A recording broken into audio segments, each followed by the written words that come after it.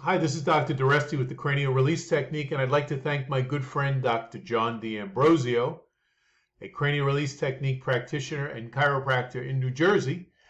He was kind enough to send me this article from the Journal of Neurology and Neuroscience, the hypothetical link between osteopathic suboccipital decompression and neuroimmunomodulation. In a nutshell, what the paper is talking about is how if we can decompress this area between the occiput and the atlas, or C1, or the first bone in the neck, that will enhance overall function, in particular of the vagus nerve.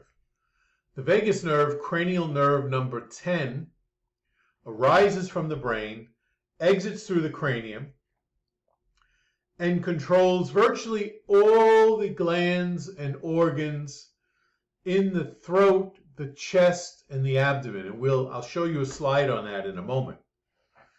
And of course, the beauty of this article is that it mirrors exactly what we do with CRT.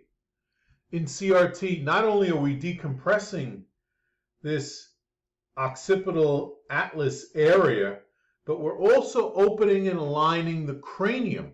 And the importance of that is that, if we switch to another slide here, is that the vagus nerve exits from this opening or foramen, which is called the jugular foramen.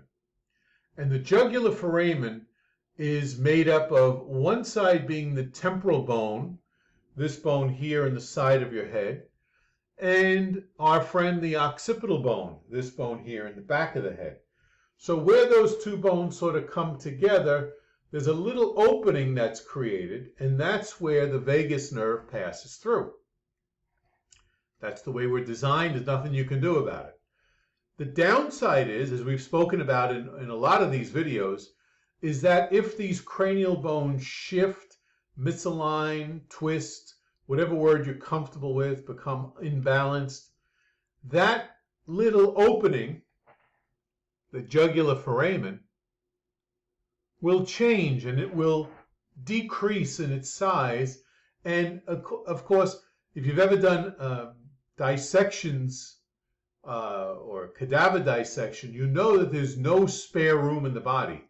So all the blood vessels, all the nerves, all the tissue is packed into that little area.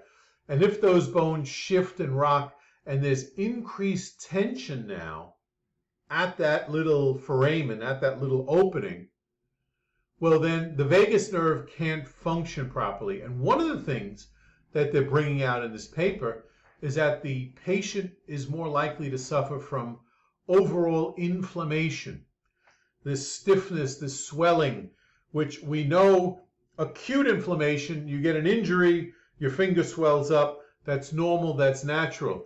This is overall systemic inflammation that just stays with you over time, all the time, and people suffer with this. And so I'm very grateful that this doctor composed this article, which I link in the show notes below. If we take a look at this slide, here's the vagus nerve. So virtually everywhere from here down, the vagus nerve is controlling what's called the parasympathetic response. That's the healing, repairing, calming side of the nervous system, to the lungs, to the heart, to the stomach, the spleen, to the liver, the pancreas.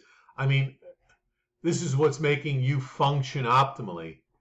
The adrenal glands, the kidneys, the intestines, the lymphoid organs, the bladder, the reproductive organs, and genitalia. So obviously, you want all these parts of your body to function optimally, and that's what the vagus nerve does, and that's what cranial release technique will do to enhance vagal nerve function. Again, just sort of to wrap this up, and then I'll leave these links in the show notes for you. Go to cranialrelease.com. You can click on the online training button, and that will take you here to watch this free video, which I talk about how CRT changes function and benefits function throughout the entire body. And it's a very simple technique to learn. We've put everything online so you can learn it all in the comfort of your home or office. And I just wanted you to be aware of that as well. So again, back to our original slide, the hypothetical link between osteopathic suboccipital decompression and neuroimmunomodulation. Fabulous article. Thank you, Dr. D'Ambrosio. I'll link it in the show notes below. I wish you all a wonderful day. Dr. Duresti signing off. Adios, my friends.